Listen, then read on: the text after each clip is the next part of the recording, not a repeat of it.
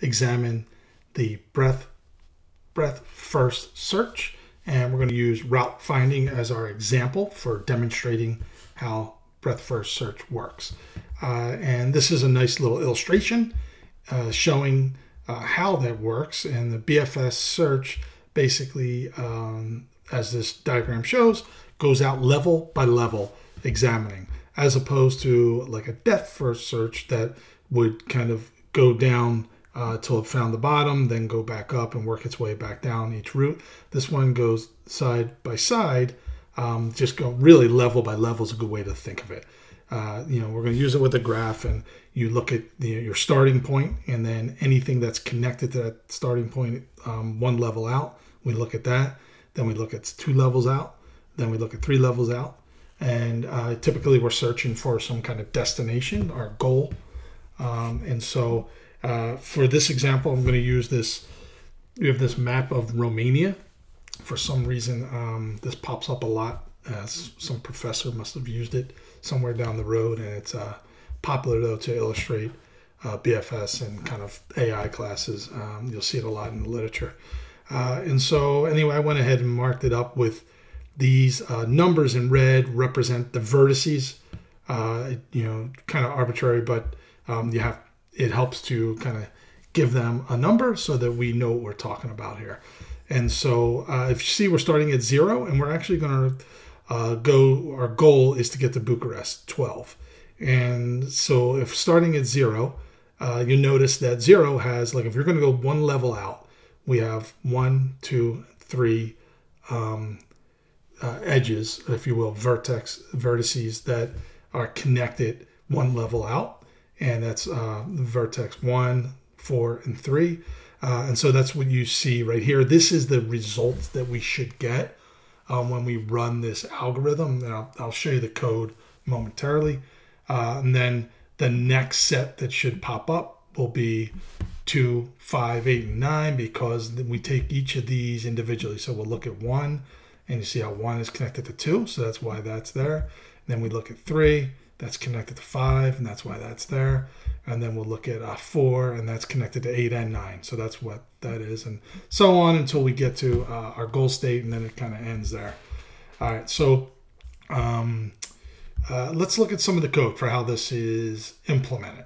Okay, so you want to create a graph, and this is a very basic graph class that we're going to work inside of. We have this V variable that's representing the vertices. We have this array that's holding linked list. So each spot in this array should represent a vertex in our graph, and it will hold all the edges that are connected to that vertex. For example, spot 0 in this, I'll keep going back to that Arad location. Spot 0 should have 3 edges that are saved in its linked list, in its spot here. In our constructor, we just go ahead and initialize our array, each spot, so that we don't get any null pointer exceptions. And then we have this add edge class. The add edge class is going to add that edge to the array of linked list, right?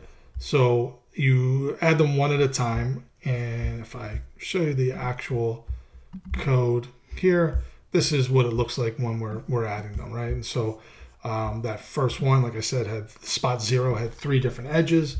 Don't worry about these weights. This is mileage or kilometers, actually, that we'll get to in a future tutorial when we want to take into account cost per step. So anyway, let's go back to this.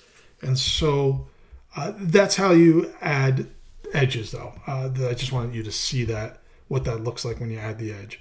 You give it the source vertice and then the edges for it, right? And all right, so so that's all there is for our graph. We have edges and we have our vertices. And the BFS function, this is the actual function, the BFS. You always use a Q because the Q lends itself to the BFS in the way that it takes in and out our vertices. Remember, Qs are first in, first out, which is perfect because we're going to take in 1, in our example here, we're going to take in 0. We'll spit it back out, and we're going to examine its edges, 1, 3, and 4. Then we'll, first one in was 1, so then we'll take that one out, and that's why we get 2 as our next edge that's added in there, if that makes sense. And then again, the first one in, first out, and so you just keep on taking them out in that order, and that will lend itself to a BFS search. It's exactly a depth first search is exactly the same, except you just change the data structure from a queue to a stack, which is kind of interesting because of the way that they're accessed and removed. Anyway, enough on that. But you're going to use a queue, and then we're going to use a array list that's going to, we're calling this scene. A lot of times in algorithms, you'll see it called visit it, same thing. It's just going to hold the vertices that we've already taken a look at, that we've already examined. So to start out with, we're going to add the source to our queue, that S right there. So we'll go into this while loop, and while there are still things in the queue, still vertices, we're going to keep going. And so first thing we do is remove. So in our example here, we only have one thing in the queue at this point. That gets saved to this current int variable. And we go ahead and look, has this been examined yet? Nope. So we'll come in here, we'll add it now because we are examining it. So let's add it to the scene array list. And is it equal to the destination? No, it's not. So we can ignore this. If it was, then we would print out the scene array list because that's going to hold our vertices that we've examined, and then we would just return to kind of get out of this method. All right, so this next page here is really a continuation. So those two brackets you see are the ending brackets for this if statement and this if statement, just so you're not confused by these. And then we have a for loop. This is the last part of the BFS search. And this for loop is going and looking at the current vertice and grabbing its edges. And so we're going to look at all the adjacent edges, and first we'll see if they've been seen.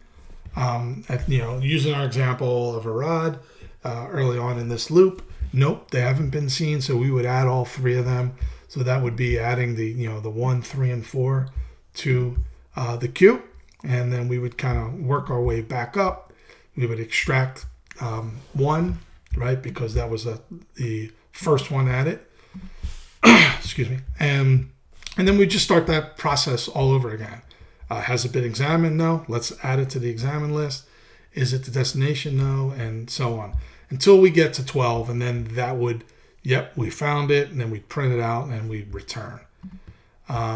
So that's it. And like I said, the only thing that I didn't show you are all these edges that I added. I'll share all this code, by the way. And then just a call to that function with the source and the destination. And so you can see, I'll just kind of show you. There we have it. So that shows us each of the vertices up until we found our destination. So this is interesting to see. This is how a BFS search works. But what would be more interesting is what I want to show you in the next tutorial on how to actually use this information. So we will use this exact information, but pick out the path that is the shortest to get to 12 instead of showing all. And I'll show you how you can do that in the next tutorial. I hope you like this. Please let me know if you have any questions.